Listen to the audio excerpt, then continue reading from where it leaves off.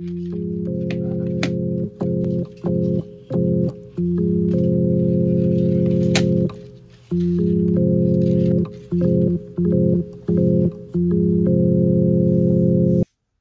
up, himbos, bimbos, and thembos? Today we have a review of the Winsor and Newton watercolor tube sets, but we have canceled mixed media for the swatches. I just wanted to say I'm sorry I can't stay on schedule, but I have an art block video coming soon that'll kind of get you to feel where I'm at in my mental space, and another video. But this pen I used for 3 years.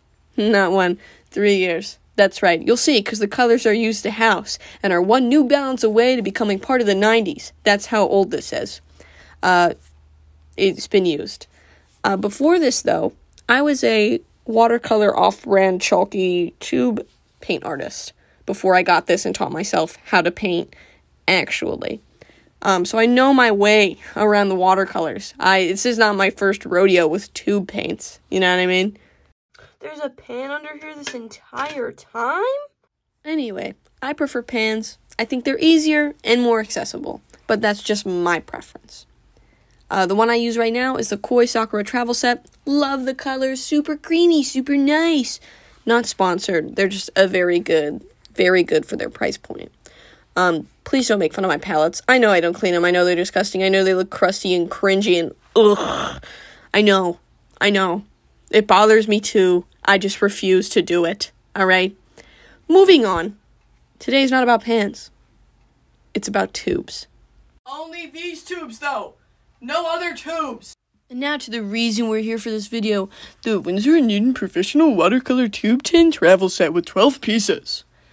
It's definitely not sponsored. I just got these for my birthday. I wanted to see if they were good or not. But they got Payne's Gray, Burnt Sienna, and Burnt Umber, so baby!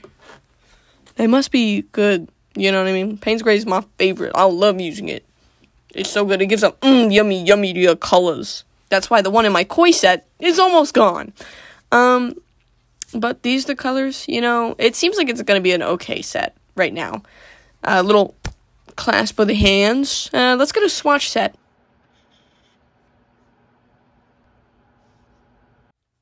Okay, yummy. Now the difference between a pan and a tube, pretty simple, but pans, you take your brush, get some water on that puppy. Don't let it be dry.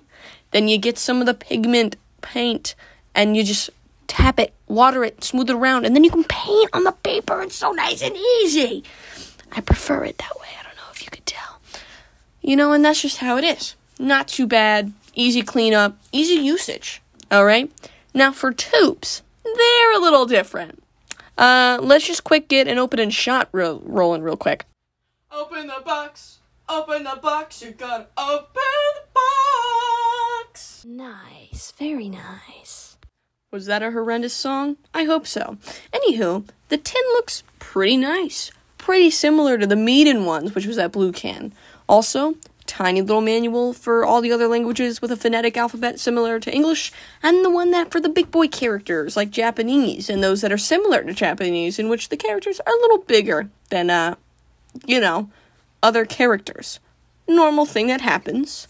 Moving on, though, let's open the box. Oh my god, I was so excited, and then oh my god, it's horrendous. So let me just fix this real quick.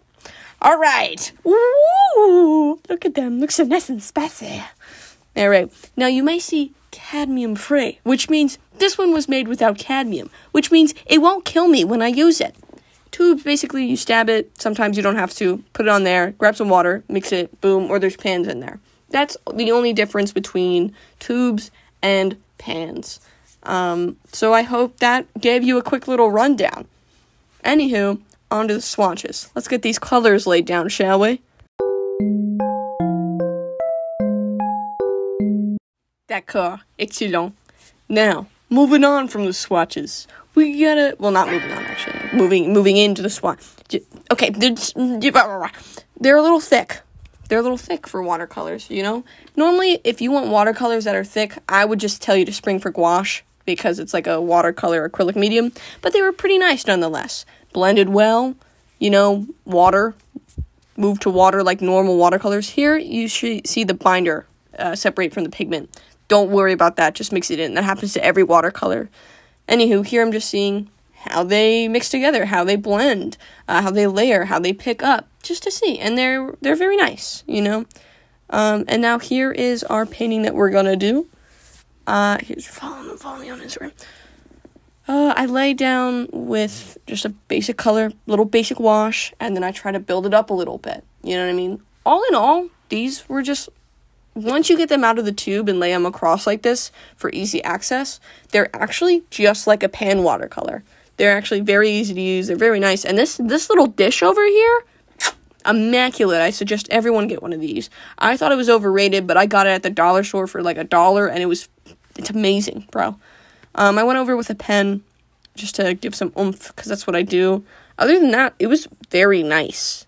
Like, I recommend these watercolors if you're able to spend a little bit more than what you would want. And here's what the aftermath looks like. Very nice. I think it came out really well. I think the colors dried very nicely, and they mixed super well. And don't drink your paint water. For the love of God, do not drink the paint water. Anywho, here's the picture with some lights, and here's a little up close. Let me know what you think. Would you use these? And, have a good one. Himbos, bimbos, thembos.